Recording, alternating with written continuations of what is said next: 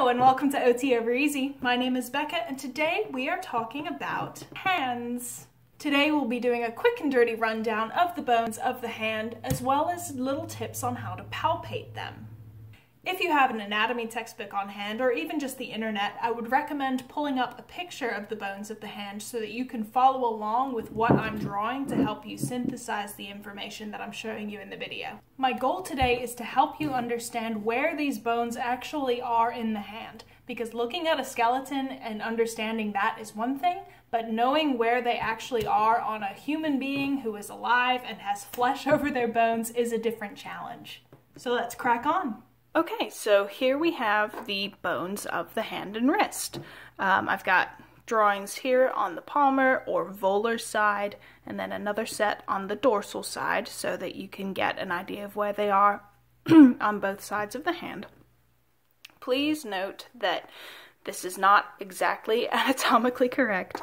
It's really difficult to accurately draw any bones, but especially these carpal bones, without using an x-ray machine on top of your musculature and have it be accurate. So hopefully this is close enough to get you to understand generally where these bones are, but again, this is why I would recommend having open an actual picture of a skeleton so that you can compare and see what it actually looks like accurately. In the anatomy world, we categorize the carpal bones, these 8 small bones here, into 2 rows. We have the proximal row, which are these 4 from the red to the blue here, and the distal row, which are these 4. And again, we have the 2 large forearm bones here, the radius and the ulna. If you mix up these 2, a lot of people remember that radius is rad, so you give it a thumbs up because it's on the same side as the thumb. And flip it over on the other side, radius, thumb side. For these little carpal bones, I'm going to start over here with the pisiform. Some people call it pisiform, pisiform, I say pisiform, but however you say it, I'm starting with this one because I think it's the easiest to palpate on the hand. So if you feel down here on the proximal ulnar side of your palm, there's a really prominent bony landmark right there, and that is the pisiform. You can actually even move it around a little bit. So we're going to go ahead and mark that P for pisiform. So if you're looking at the hand from a palmar view, pisiform is actually sitting on top of this orange one here. This is triquetrium. So we're going to give that a little try for triquetrium. So if you find pisiform in palpation, you know that triquetrium is sitting right underneath it. And if you look at the hand from a dorsal view, you can't actually see pisiform, or if you do, you might just see it peeking a little bit around the side. But for the most part, you're going to see triquetrium, but not necessarily pisiform, because again, pisiform on the palmar side is sitting on top of triquetrium. Next up, if you go back to that pisiform for palpation, and then you move just a little bit distally and a little bit radially, if you feel around in this part of your hand, you might feel a small bump in there, and that is going to be the hook of the hamate. Don't panic if you can't feel it, because it is a little tricky, but on many people it's also a little bit of a tender spot, so if you're really pressing in there and you feel a wee bit of tenderness, then you're probably in the right spot. So if we go back to our drawing here, there was pisiform, we moved a little bit radial and a little bit distal. This right here is the hamate. And that's it on the dorsal side there. Now I'm going to skip over to the other side of the hand and we're going to find trapezium, which is this guy here. Now, don't be tempted to call this trapezius. Trapezius is a muscle around your neck and your shoulders. The bone in your hand is called trapezium. And we're going to find him by looking at the end of the first metacarpal, which is this bone right here. And we'll talk about the metacarpals more in a moment here, but for now, you're going to find the first metacarpal, which starts right here, below your thumb knuckle here, and then you're just going to slide right down that bone until you feel a divot. And that is where trapezium is, articulating with the first metacarpal. So we're going to give this guy a little TM for trapezium. And again, if you flip over at the base of the first metacarpal, there he is right there, trapezium. So now go back to palpating that trapezium. If you go, remember, down that thumb until you find that divot, so here's your trapezium. And then if you keep drawing proximal just a wee bit, and then just go a little bit ulnarly too on the palmar side, you should feel another fairly prominent bony bump right there. And that bony bump is on your scaphoid. So again, you're over here, and if you go below your trapezium, see, this is where you can see my drawing's not exactly accurate because that bony bump is actually right here on me, but we're representing it here. This gets an S for the scaphoid, okay? And there it is on the dorsal side as well. There's trapezium, and then below it is your scaphoid. Now, in between your scaphoid and your triquetrium, this little guy here is the lunate, so he gets an L for lunate. I don't have a cool palpation tip for this guy, but again, you know it's between the scaphoid and triquetrium, so if you feel that pisiform, you know that triquetrium's underneath it. You find that bump of scaphoid, you know that it's somewhere in between those two landmarks, right about in here. So that's your lunate, and then again on the dorsal side, between the scaphoid and the triquetrium, lunate is hiding right in there. So now going back out to finish this distal carpal row, we had our trapezium. Next to that, we have trapezoid. He gets a little TD for trapezoid. Sorry, this is kind of hard to read, but hopefully you've been following along okay. So trapezium, we have trapezoid, and then the final bone in this row, this one here, this is the capitate. So he gets a C for capitate. And on the back here, we've got, again, trapezium, there's your trapezoid, and then this green one here, this is the capitate.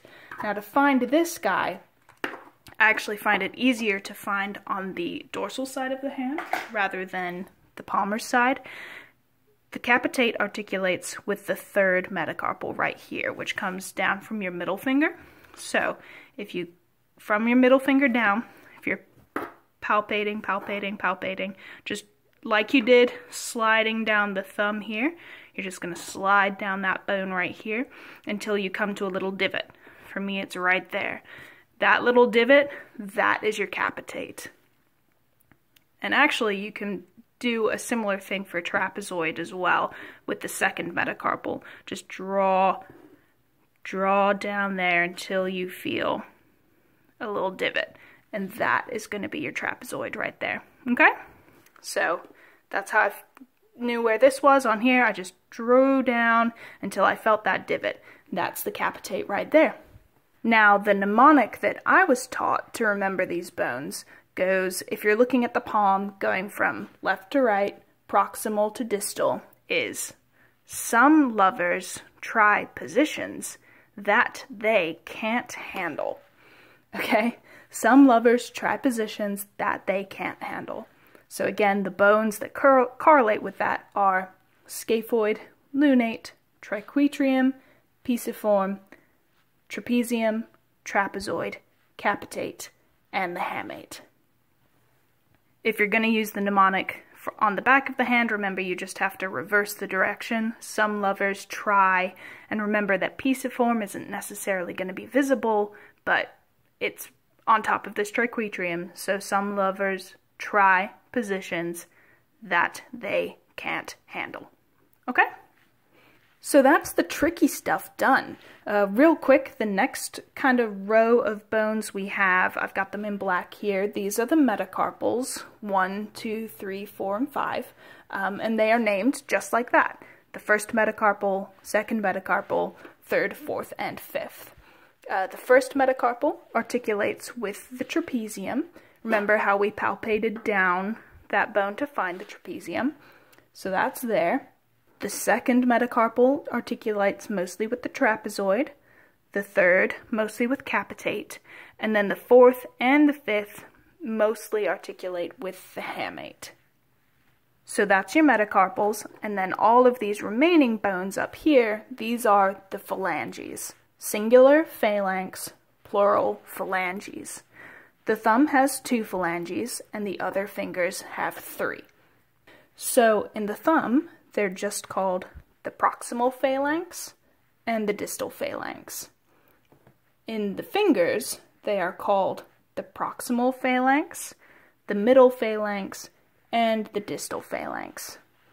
Now when figuring out where these bones are in the hand, you just have to look at where your joints are pretty much. So if I look at my index finger, or digit 2, the second digit, the distal phalanx is just this little bone right up here, right from the tip to pretty much this crease right here, right? You can see that is a bone right there. That's the distal phalanx. The middle phalanx is right here, going crease to crease on my finger, right? You can see there's a straight line. That's the middle phalanx. And then the proximal phalanx goes here from this knuckle down to this knuckle. For this one, you have to be careful. It goes from this crease, but it's not this crease here, right? If you try to block yourself there, you can't bend right there, right? Because this is one solid bone. It actually comes, if you look, it comes right down to this palmar crease right here. You can see where I drew on this hand. It comes all the way down to this palmar crease, not this little crease here in your finger. So don't be fooled, okay?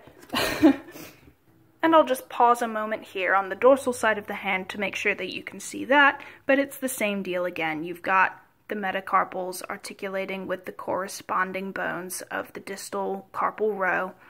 Then you've got, on the thumb, the proximal phalanx, distal phalanx, and then on the rest of the fingers you've got the proximal, middle, and distal phalanges. And those are the bones of the hand. Again, I want to reiterate that the drawings on my hand are not exactly anatomically correct, but hopefully they're a good enough visual to help you understand where these things are in the hand. Overall, body anatomy is not my strong suit, but I do love hands. So if this video was helpful, I'd be more than happy to make more videos on musculature, blood supply, nerves, and things like that of the upper extremity, if that's something that you would also find helpful. But for now, I hope that this video made studying a little more easy. Bye-bye!